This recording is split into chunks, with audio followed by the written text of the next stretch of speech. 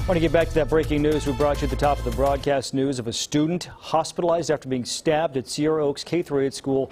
Our CBS 13's Madison Keevy is there live now. Madison, what can you tell us?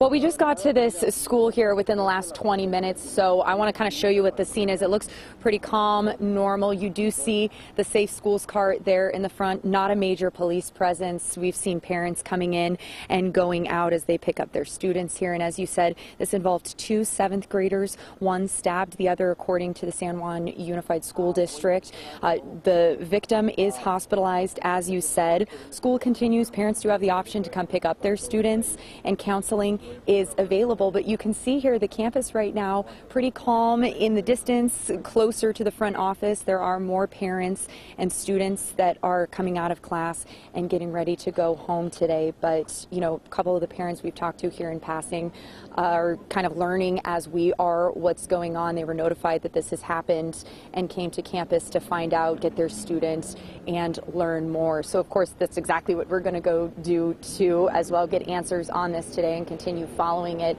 with these updates. Again, this has just started unfolding here in the last couple hours as we're learning more information.